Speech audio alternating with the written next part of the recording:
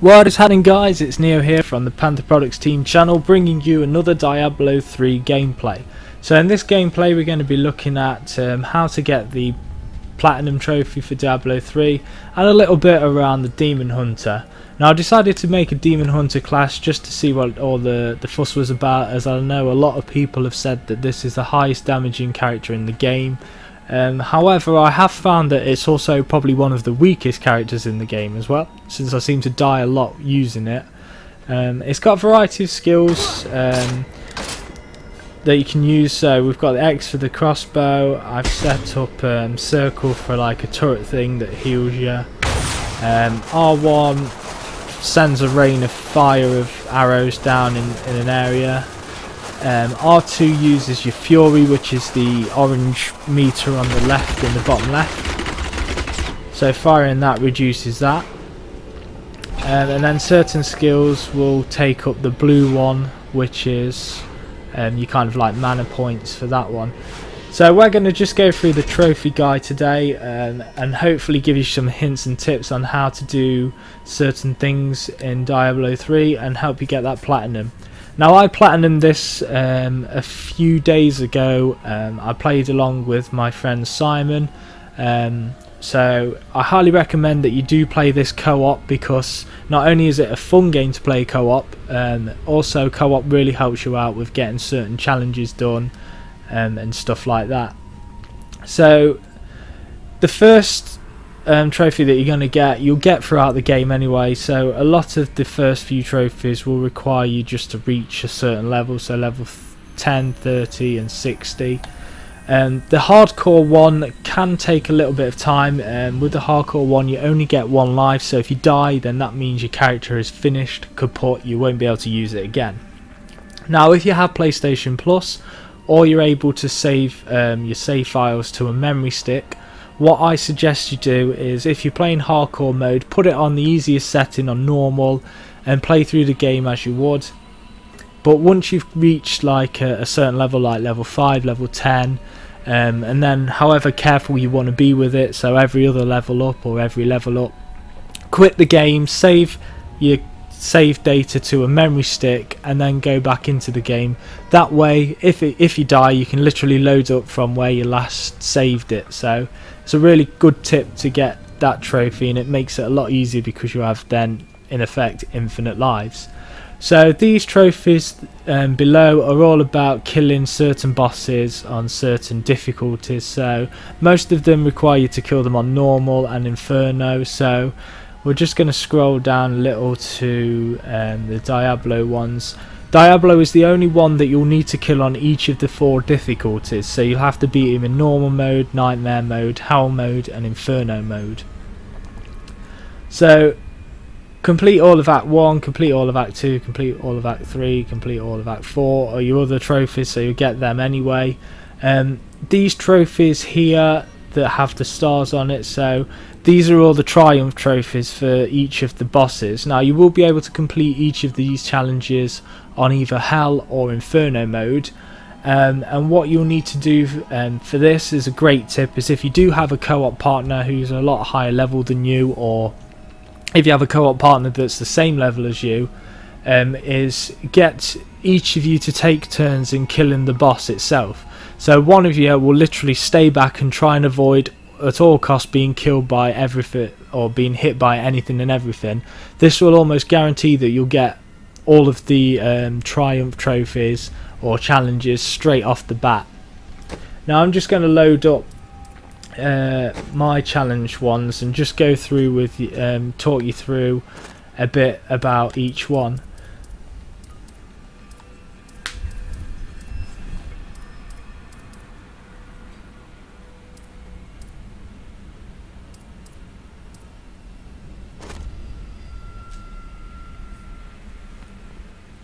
So instant karma, you won't need to do this one because that's part of the Skeleton King, so they all start on the butcher. So the butcher, you'll need to kill the butcher while he's stunned by his own charge attack in nightmare mode or higher. Oh, so you can do these in nightmare mode, some of them you'll have to do in hell mode. So kill Belial without dying and without getting hit by his projectile or meteor attacks. killed 10 veiled sentinels in the first 30 seconds of starting the fight with Belial in nightmare mode or higher. Kill Belial without getting hit by his fist attack. Evacuate 20. Oh, that's not part of the Belial one.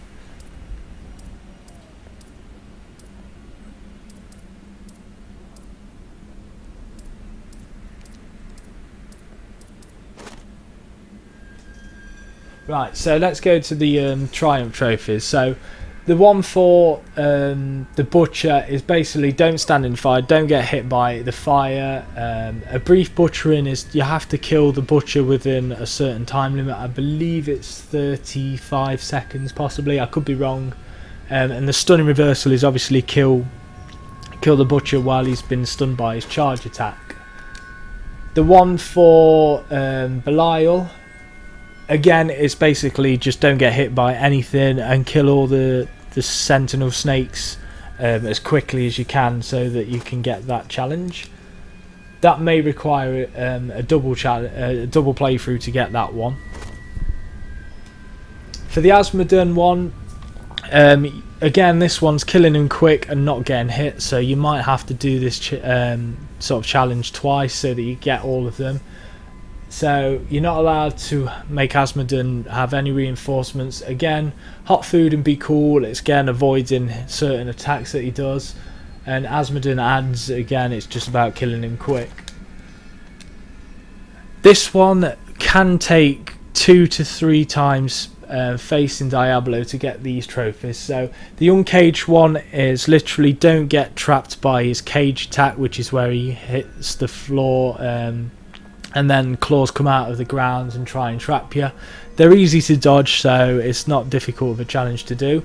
There can only be one. That one is about killing 5 of the shadow puppet things that he spawns when he's in the shadow realm. Again, there's a bug with this that I found, that when we played through it the first time we killed 5 and the challenge didn't register that we'd done it. However, if you do it a second time and just kill 1 or 2, it will then trigger the challenge. I don't know why this happens, but this one will require a second boss battle. And the self-sufficient one, this one again is quite a difficult one to do because it requires you not to pick up any health globes or whatever when fighting Diablo. So the easiest way I found to do this was literally take off all the equipment I had that increased the range or radius of the pickup of gold and health globes. This will mean that you physically have to walk over a health globe to pick it up, which gives you more chance of avoiding them if they do spawn. Now again, if you're doing this with 2 players, I highly recommend that one of you stay well back and have a long range fighter, and the other one, if they are like a barbarian like Simp was, that they just be careful when fighting it that they don't pick up any of the health globes. I mean, this one can be done in one go. It's not too difficult, but it's one that you can easily make a mistake with. So I hope that's taught you a few tips and tricks around those trophies. So let's go back into Diablo 3 trophy list and have a look at the other ones.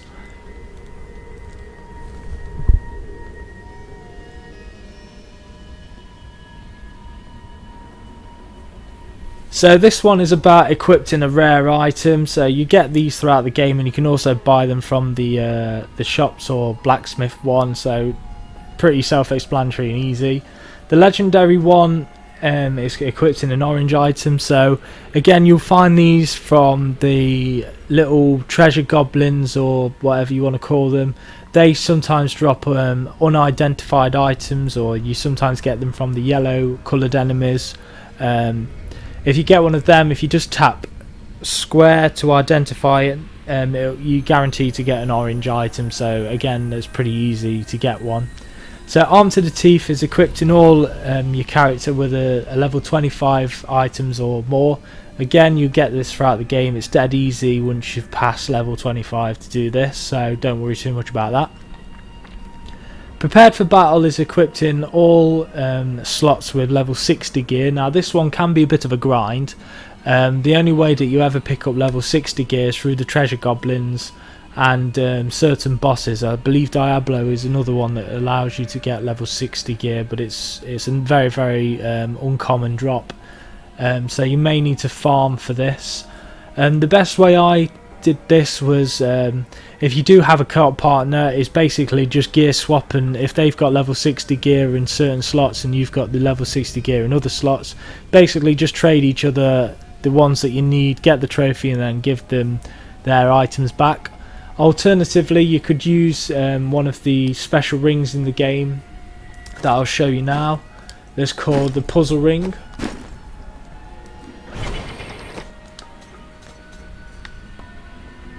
So the puzzle ring allows a goblin to spawn. If you get hit, there's a slight chance that it will spawn. So a good way to farm these is to get yourself or your friend to create a save. You give them the ring, they make a save, they give you the ring back, then they load up their other save, they transfer the save back again from the memory stick to the PS3, give you another ring, and then do this 4 times till you both got like 4 rings, for example, and then you're pretty much sorted, and you've got a higher then chance of spawning the goblins. And this is also useful for a trophy later on that we'll cover for the goblin trophy. So let's go back into the trophy list.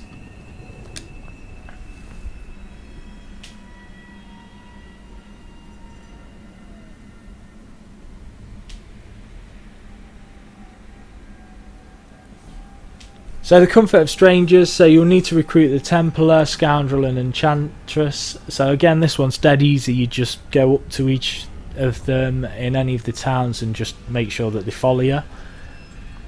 This one is fully equipped in, or one of your followers. So again, once they've reached level 25, you can pretty much give them the entire slot's worth of gear. So that's pretty easy. The art of conversation is quite a grindy one, so again you'll probably find that playing through the game you'll get this, but it can be quite easily missed and certain things. So what you have to do with the art of conversation is speak to every single non-playable character in the game and make sure you listen to each of the conversation slots that happen. Now certain conversations only happen at certain times, so you can miss a conversation, so you may need to replay certain acts to get those conversations to appear in your list. So use the repair to repair an item. Again, pretty self-explanatory. You're just going to repair an item at the blacksmith. Shut up and take my money is about buying one of each item from the merchants. Now again, this one's quite a grindy trophy, so you may need to go around and get a lot of money for this one. Now a good tip again is using the sort of memory stick save sort of cheaty way, as I would call it, is to, if one of you guys have got like a character with lots of money, so say, I don't know, 100,000, 400,000, whatever, is to save your game to a memory stick, give all your money to your friend, then load up your save game, give your money to your friend again, and then it stacks and stacks and stacks, so you both get or he'll get a lot of money, and then he can share it with you, so it gives you enough gold between you to get all the upgradable trophies and stuff. So Bejeweled is pretty simple. It's combined gems, so once you've unlocked the jeweler as you go through the game, you just got to combine 2 gems that you pick up off the floor to get a better gem, and then you get the trophy. Craft 5 items. Again, self-explanatory. You do this through the forge and the blacksmith, so you just create 5 items. So raise the blacksmith to level 10. Now you will need Inferno mode for this, because some of the pages that require you to upgrade the blacksmith can only be obtained in Inferno mode. Same with the jeweler, so they require quite a bit of gold to upgrade as well, so I highly recommend using the tip that I gave you about transferring all your gold after making a save slot in a memory stick and just constantly getting more money that way. Deep Pockets is quite an easy one to get, however it's one of those trophies that's a bit of a grind. It's basically you pick up gold from fallen enemies. This does not count if you trade gold over. So if you're doing the sort of cheat way of getting loads of gold that I've just mentioned earlier, this will not count towards this trophy. So you will need to go and find gold from enemies. Now, a good tip to help you out with this is to increase the gold pickup radius of your character a lot, and also if you're using a demon hunter, to use the ability that with the ferrets. Now, if you use the ferrets, they will allow you a chance to get more gold from enemies that are killed, or if they kill them as well, you get more chance of gold and they pick up gold for you. Now, one of the hardest trophies is this one, is pick up 5 million gold. Now, as you can see, my timestamp got a bit screwed up there because I didn't get that trophy, didn't pop for me, so I don't know if it was a glitch in the game or what, but I seem to got that after I got this one. So what I had to do was make a new character, which is why I made the Demon Hunter, and I had to get that one again, which was a bit of a ball ache. But to get the 500 gold one, you're going to have to do a lot of grinding, and this one can take a good part of probably 60 hours plus. A good tip on doing this is to play through Act 3 and 2, respectively. The desert one, where you with that ghost that you're trying to resurrect, is it Krull or something like that, and then the other one is when you're going to kill Asmodan and there's loads of enemies on the sort of castle walls and stuff, and they seem to be the best ones for reaping the gold. Alternatively, you can go into the rifts and stuff on Act 4 where you're going to kill Diablo, and they seem to yield quite a bit of gold per run through. However, the quickest way to do it is by far going on Inferno, but you do risk dying quite a fair bit. So you got to weigh up whether or not it's going to be worth you dying a few times and taking a little longer to pick up a lot of gold, or going through on an easy difficulty and picking up tons of gold without, well, little bit of gold without dying, sort of thing. Space, I love space. So again, that one's just upgrading your stash. Again, you'll need to be a certain level before you can upgrade it to the max. I believe you need a maximum of 1 million gold to be able to fully upgrade it from start to finish.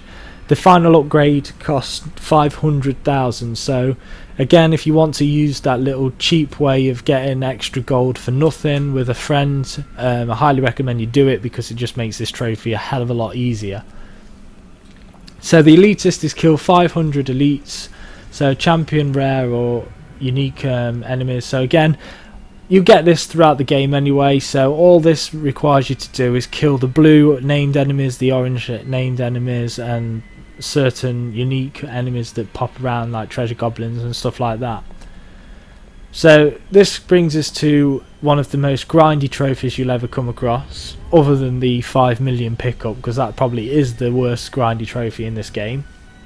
So kill 100 goblins. Now, as I said before, to get the level 60 gear, I taught you a trick about how to get the goblins to appear more so you can get the level 60 gear. Again, this will sort of work hand in hand with that, so get your friend to save a game with that puzzle ring, and then just keep sort of transferring one over to you every time until you've got 4, so he can have 2, you can have 2, and then you've got more chance of getting a goblin every time you get hit. So this one can be quite a bit of a grinder. It took us about an hour or 2 to get them, but however, you do seem to come across a lot if you play through the story mode anyway, so it shouldn't take you too long, but it's one of those ones that is kind of a bit of a grind. And the never seen that before one is literally kill an enemy on the list of things that you'll find here. If we go to challenges and then up to triumphs,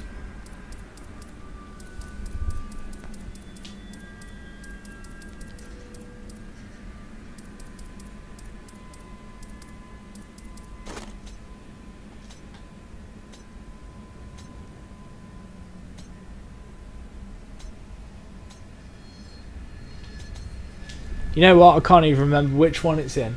But anyway, on one of those challenge things, there's a list of enemies that pop up with who you need to kill to get that trophy.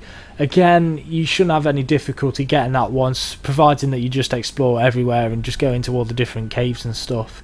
You will eventually come across one of the enemies and you'll kill it and you'll get the trophy. I'm all about out of time now, so I hope you enjoyed this video and I hope you learned something. I hope it makes it a little bit easier for you to get the Diablo 3 trophy. It's a brilliant game and it's really worth the platinum and the hard work that you'll put into getting it. If you need any help or if you've got any comments that you want to ask, then please feel free to drop them in the comments box below.